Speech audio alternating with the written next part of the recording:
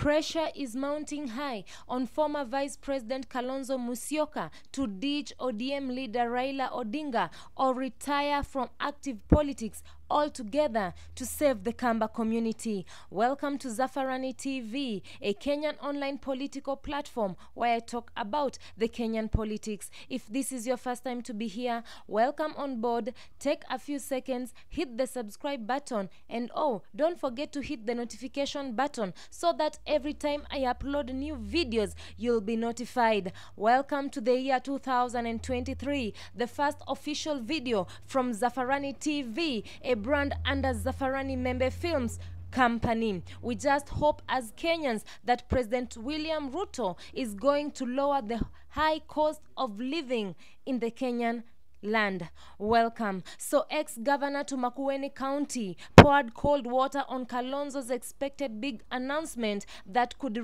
redefine the country's political landscape ahead of the 2027 polls. According to the former governor, the Wiper leader is a regional kingpin living in the shadows of Azimio leader Raila Odinga. For his expected statements to cause any political tremors, Kalonzo must first cut ties with Raila and the entire Azimio outfit.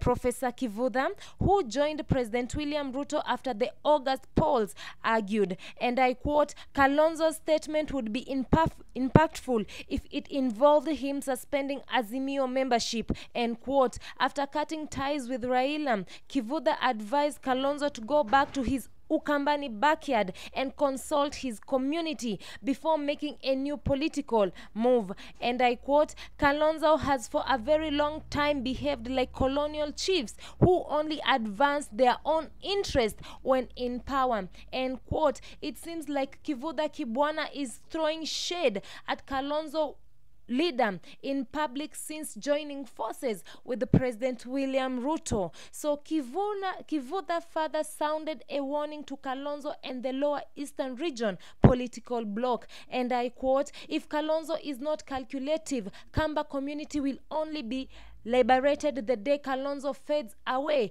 out of the Kenya's political scene, Kivutha warned, end quote. The senator further called on Raila to shelve his political ambitions and instead support Kalonzo Musyoka.